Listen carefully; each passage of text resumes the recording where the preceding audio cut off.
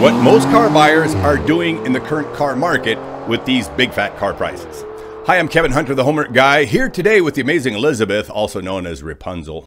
Well, with an audience of over 45 million people and near 350,000 subscribers, we thought, why not poll our viewers to see how you car buyers are responding to the current bloated car market? No need to guess, right? Right. So a few days ago, we posted a poll to ask you how you were responding to the severely high car prices right now in both new and used cars at the car dealership. So here's the poll.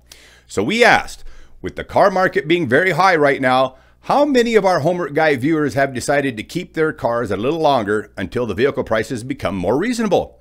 Please let us know below. Well, meanwhile, we'll keep you up to date with the automotive news and car price updates because that's what we do. Well, with over 3,400 votes, our audience has spoken. 77% of you said you're following the Homework Guy advice here on the channel and you're going to wait it out. Smart people, Yeah. all of you, all of us here at the Homework Guy team, we are so proud of you guys. Yeah, I love hearing that. 12% of you said that your current car is unfortunately falling apart and you're stuck. Well, woe be you. You'll have to buy a car sooner or later anyway.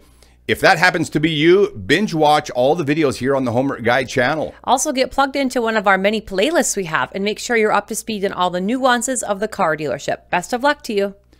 8% of you said you don't care about car prices. You just buy whenever you get the itch. There's a few of you car buyers who have that much money. Well, funny thing is, I've known many car buyers like you. They pop up into dealerships, pay whatever the price is. Quite often they just write a check, or if they finance, they only let the loan run a month or two or three, and then they just pay it off. If you're in this category, you should only be doing this because you have a lot of money to waste. A lot of money to waste. And losing a few $1,000 or several $1,000 has little or no consequence to you. More like several $1,000s right now. Yeah. And finally, 3% of our respondents said they plan to buy their leased car. Yeah. Well done, you guys. We have plenty of videos out covering leases, so we'll pop a few of the examples here up on the screen now. If you have a lease from 2018, 2019, or even 2020, and it's coming due soon, you're almost guaranteed to have a great residual value on your contract as compared to current market values. And buying your leased car is likely to be the best car deal you can get right now. Without a doubt. So look at the residual values and compare it to the market. It's almost 100% guarantee that you can get a steal of a deal by just buying your leased car.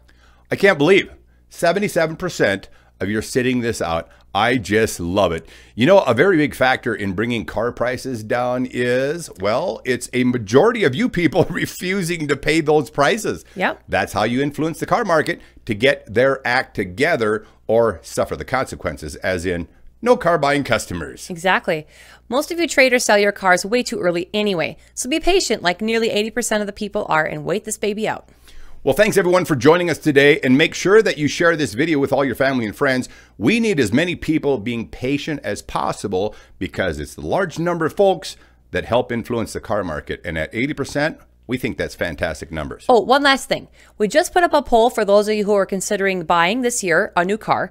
Check out the poll on the community page. How much did the dealer mark up the price of the car over MSRP? That's right. Go take the poll. We'll be sure to share those results on Sunday. Well, thanks everyone for joining us here on the video. You guys rock. I'm Kevin Hunter here with the amazing Elizabeth. Rapunzel. Well, we got to go. In fact, we got to go to a great birthday party. Do you know that? Oh, awesome. You didn't get the memo? No. All right, we're off to a birthday party. Even if all the plants are going to die? Even if all the plants are going to die.